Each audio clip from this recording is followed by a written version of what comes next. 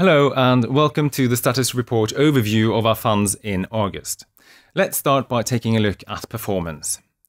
Our equity funds SKAGEN Global and Kon-Tiki had a difficult month of August, and both funds underperformed their respective benchmarks. SKAGEN Global and Kon-Tiki are also lagging their benchmarks on a year-to-date basis. Now, let's take a look at the broader equity market performance during August. Latin American markets topped the performance list, including Argentina, Brazil and Mexico.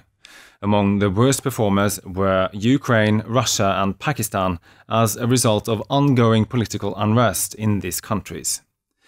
Equity investors continued to favor emerging markets with net inflows of $10.8 billion during August.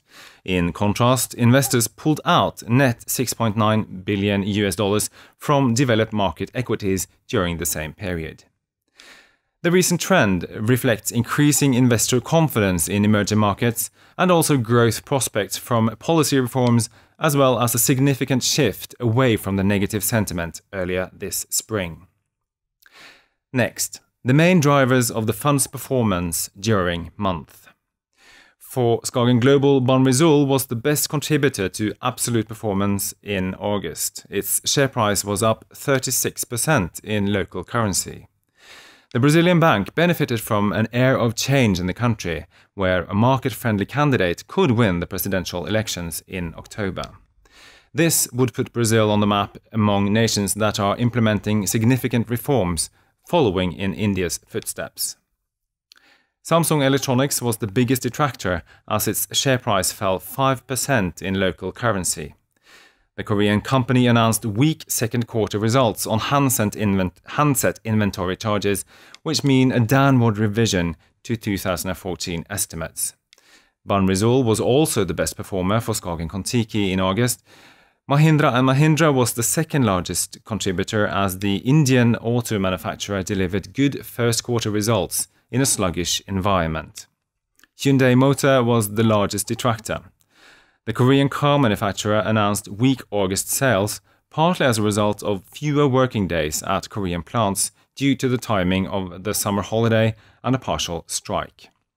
Now, let's move on to some of the portfolio activity during August, and it was a quiet month for companies entering and exiting our funds.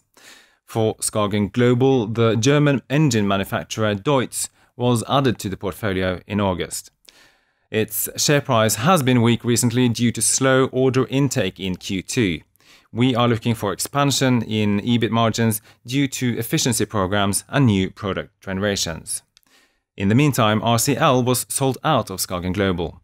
After initiating the position at a price around $25 in 2012, we have seen the stock recover nicely as margins have picked up. With the stock now trading above $60, we no longer consider the company undervalued and therefore decided to take profit and exit the position. Oracle was also sold out of SKAGEN Global in August.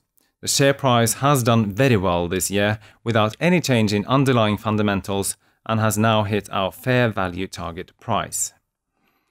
That's the highlights for August. Thank you for watching and we hope you enjoy the end of the summer. For more information, please visit the SKAGEN website.